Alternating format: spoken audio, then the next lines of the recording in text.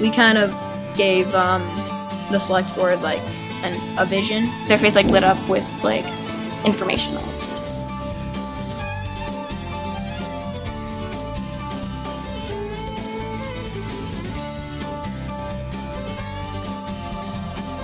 Wow. I think I'm a better public speaker now. There's a lot of people there, so.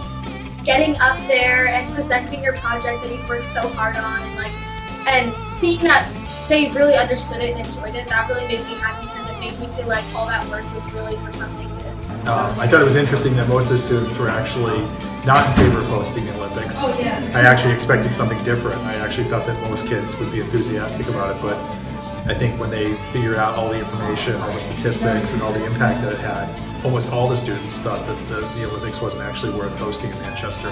It gave me a lot of info about our town and about the Olympics and just everything that would happen if we actually did host the Olympics. I thought like you got nervous presenting to like such big people, but when you did it, you thought like you were like the king of the world.